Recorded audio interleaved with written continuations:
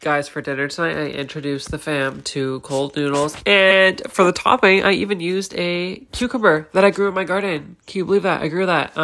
This is me preparing the toppings. I did a lot of green onions today because there's a lot of people to serve.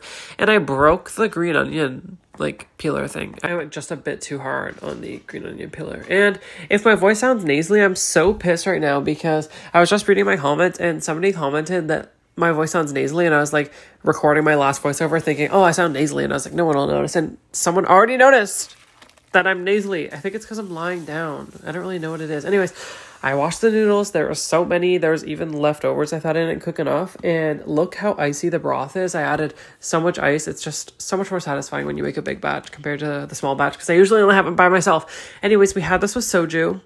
So delicious. I also had it with that like spicy stir-fried kimchi and tofu dish.